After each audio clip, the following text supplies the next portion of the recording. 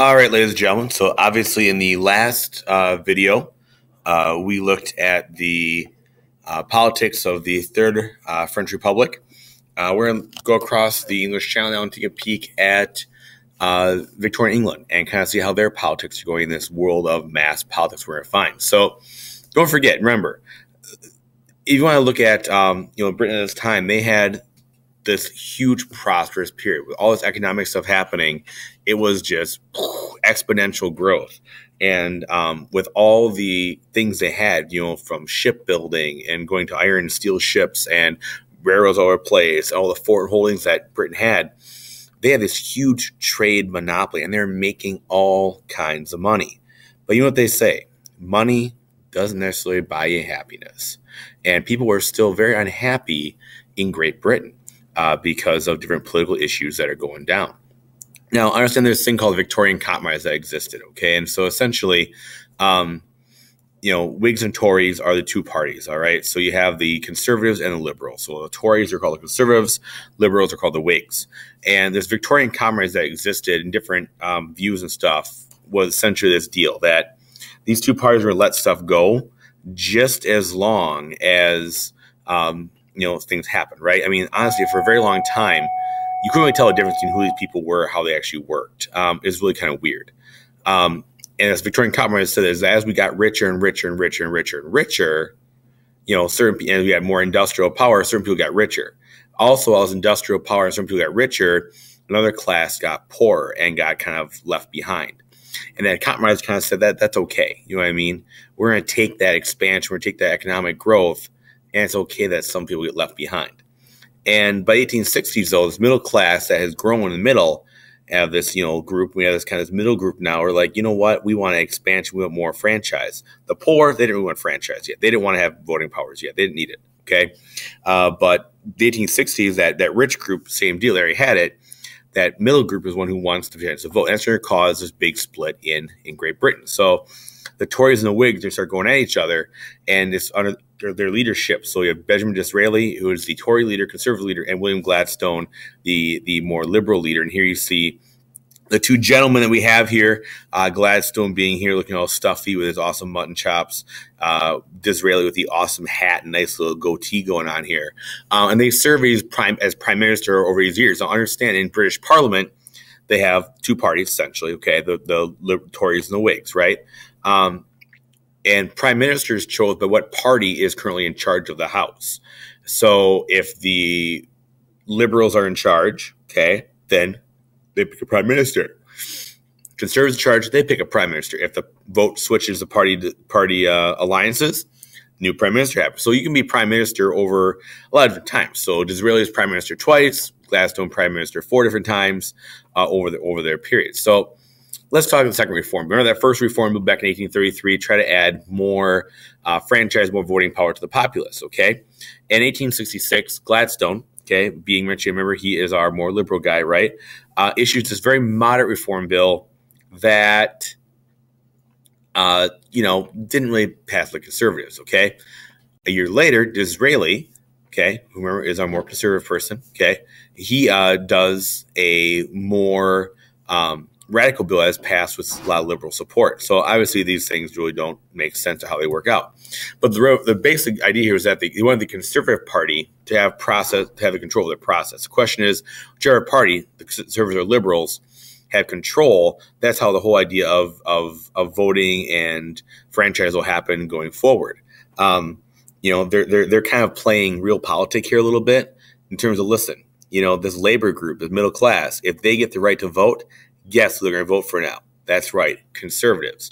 They're trying to play that whole deal off. And as they pitch this bill, and this kind of real politic action happening here, they increased the franchise by almost 1 million people in England. It's almost 88%. And so male householders and lodgers, okay, people who don't own homes, right, paying at least £10 for a room or their rent, got to vote. And those rotten boroughs, when you have a little village being represented as like nobody there, got rid of a lot of those. And they actually started pouring more and more representation to these big cities, these big industrial cities like Manchester and Liverpool that have been wholly unrepresented, especially because of that working class. Now, this Victorian Compromise is done. Now we're starting seeing groups argue for help for the middle class, help for the lower class, help for the working class. This idea of, yeah, we're going to get rich and expand and great, and one person is going to be successful and that person is not going to be successful, is not going to go anymore. That compromise will not go forward. And so you can see an example here in terms of what they want. Obviously, you see the word suffrage up here, the Magna Charta, the Charterists. They make deals. So just quick introduction to our guys here. Here's Disraeli, who was, I love this terminology, a dandy and a romance novelist. He wasn't truly a politician at heart, you know what I mean? But one of the big things that he also unique is that he is one of the only prime ministers of Jewish parentage. Remember, he couldn't necessarily be in politics. We're Anglican. So he was actually baptized Anglican to make sure he can have a chance in politics and that kind of stuff. Greatly respected by Queen Victoria, and they were pretty tight in terms of his advisorship to her, all that kind of stuff. And as we're going to our next unit on imperialism, understand that Disraeli was really the big, strong imperialist. He wanted to see England be an imperialist nation, and he pushed this greater England policy. We'll talk about a lot when we get into next week about how England needs to expand its borders, become more industrial, more an imperial country. Whereas Gladstone, who was this career-long politician, known for these big, huge speeches and being preached, all that kind of stuff, was really known for these people-driven liberal type speeches about constitutions and right to vote and all that kind of thing. And so that's where his belief is all comes down to. But he was a little England policy. He said, listen, instead of taking over more lands and having more problems, let's take care of the issue we have right across the sea, that being Ireland. And you want to try and figure out how to take care of the Ireland issue in terms of how is Ireland and the UK going to get along? Are they part of the United Kingdom? Are they their own country? Where are they? How are they? All that kind of stuff is part of it. And so that's kind of where we see that issue take place. Now, let's look at Gladstone's first ministry, his first time in, and he really tries to take down the public spending and try to rein in all these things. So a lot of reform laws prevent a lot of people from trying to, make, people to protect themselves. I mean, he doesn't want to have the privilege. He wants to see kind of the general kind of thing go, and he wants to help democracy education. So as we start, expanding our voting populace, he's like, listen, we need smart vote. We can't have dumb people voting for people. For their leadership, we need to make sure we have smart, intelligent people. So really, a lot of education is thought about to make sure we have an educated voting base. Also, trying to promote peace. You want to really, reduce spending, taxation, try more and more trade, low tariffs, so countries will play with us, with Britain, and make sure things will go. He also kind of combined politics and morality. So obviously, looking about politics and Machiavelli, not being the most moral of people. Whereas you have, Bismarck made the most moral of decisions.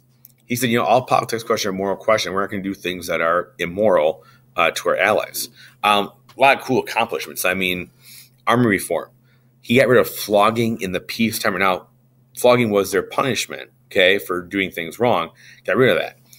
He got rid of this Establishment Act, which said Irish Catholics did not pay taxes to support Anglican Church in England. So obviously, the idea that if you're Catholic, you have to pay tax to support the Anglican Church. That's kind of a big deal, right?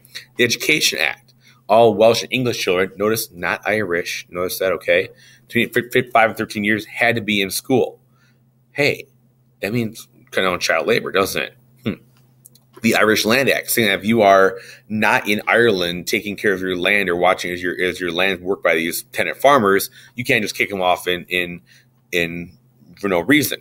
University Test Act, that if you are a non-Anglican, you can still attend British University. So these are huge opening up and expanding the idea of education and opportunity to a lot of people. Ballots. The secret ballot is a big deal. Otherwise, ballots are watched by your neighbors. I mean, a lot of things here, come down as we see different things. They're restructuring the courts. Civil service exams were introduced, so you have nepotism and problems like that in terms of giving jobs in government. Man, a lot of reforms that are very, very liberal type reforms. Here's their domestic policy. So, looking at minimum housing standards, that you can't have certain housing codes, right? Public health, making sure you have good sewer systems that eventually cross with the wells in Craig Hollow or whatever. They have a Pure Food and Drug Act 25, 30 years before the United States does. Climbing Boys Act. So chimney sweeping is a very, very dangerous job. They had to have little kids climb into the chimneys and clean them out. And a lot of times these kids might die because of it. They said that if you're only kind of children's we can have is an adult children's sweep, nobody else. Conspiracy Protection of Property Act. They allowed picketing being strikes and protests. Otherwise, that was illegal before this. So a lot of huge things happen with education and the Employee Workman Act, where they can sue employers in court, requiring education. Wow, there's a lot of crazy things that are happening in terms of Disraeli's, his second ministry. Now, eventually, the Disraeli's party gets kicked out of office, and we have Gladstone back again. So we're going to see a shift again to how things work. So we're going to see this reform bill that agricultural laborers, people working on farms, get franchising the right to vote. So all of a sudden now, we have 6 million people who could now vote in elections. We're going to see a change again, right? And they take all the seats in Parliament and redistribute them to making sure that they're geographically represented better, kind of like we see here in the United States. That's the biggest thing I have there, and that's kind of that more and more people getting a chance to vote in Britain. Now, when you have Gladstone's last two ministries, his third and fourth, comes the Irish question. We'll talk about the Irish question a lot more, probably in the 20th century. And we get to the 20th century stuff after spring break. But he introduced the idea of Irish home rule, this being the idea that Ireland can have their own parliament deal with some issues at home by themselves. And this is a very big deal because right now all the rules of Ireland are being made in London. And so when he pushes this whole deal, liberals are like, I don't know about that, right? Liberals are all about money and trying to make the economic decision. Liberals actually split and voted Gladstone out of his job.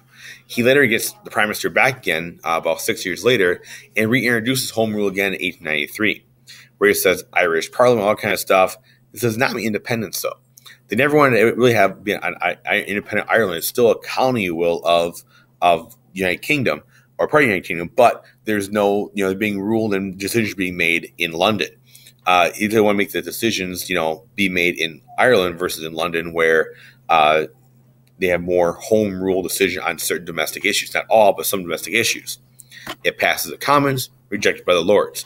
We're seeing a thing that the UK and England doesn't want to let go of Ireland. They don't want to give them their own rule. And this is kind of adding to that fueling fire we're going to see in the 20th century as Ireland tries to break away from the UK. And they had these huge debates about this in terms of where was Ireland role. And obviously we saw with the Irish potato famine and all the stuff happening in Ireland with trying to grow food for Great Britain. It'll be a very, very touchy subject for a time to come. The other thing that's happening is the suffragette movement. Notice so far that the only people being given the right to vote are men. And so at this point, women do not have the right to vote. And we're going to see Emmeline Pankhurst and other women become the big pushers of a women's right to vote and women's suffrage in Great Britain. Now, they're very, very, part of this. And Emmeline Pankhurst, who lives from, long life from 1858 to 1928, gets really involved in the late 19th, early 20th century, where women get militant, tie themselves to places, chain themselves, picketing. One woman actually jumps in a horse race and is killed by the king's horse to prove a point. Women are arrested, they're imprisoned. We see the idea of hunger strikes start in prisons to get rights, and the idea of forced feeding, where women may basically have a tube shoved down their throat and raw eggs put into their bellies to make them eat and kind of go around the forced feedings. Long story short, Emmeline Pankhurst is a big organizer. We'll talk about her more in class a little bit. But really, there's this Women's Party is founded and trying to get the idea of equal pay for equal work, marriage divorce laws, right to vote, all those kind of things people are pushing for women. Even things that we're talking about today yet, the idea of equal opportunity of rights in public service in terms of jobs, and it should be equal numbers of women in office. And especially because there were no women MPs, and now there are. Maternity benefits, the idea that if you have a baby, should you get some kind of maternity benefit or time off of work to be able to take care of your child? All these questions are being brought up in the late 18th century. Eventually, it comes to surpass in 1918, what the United States does, where women with the right of 30 got the right to vote, and all men gained suffrage. So really, we're seeing some big suffrage issues yet, even to the 20th century. Where eventually we have poverty qualifications, and obviously women over the age of 30 could vote, but under 30 still couldn't until 1928, when women over the age of 21 are allowed to vote, matching the United States. So we eventually see that movement take place and help. So the question we're asking you guys in class on Friday probably was going to be this one right here. Who's more democratic being in the 20th century, Britain, Germany, or France? I'm hoping you guys have an answer for me. All I know is that the answer for sure is not Russia. So thanks a lot, ladies and gentlemen. I really appreciate you guys taking the time to help me out here. And you guys have yourselves a wonderful day.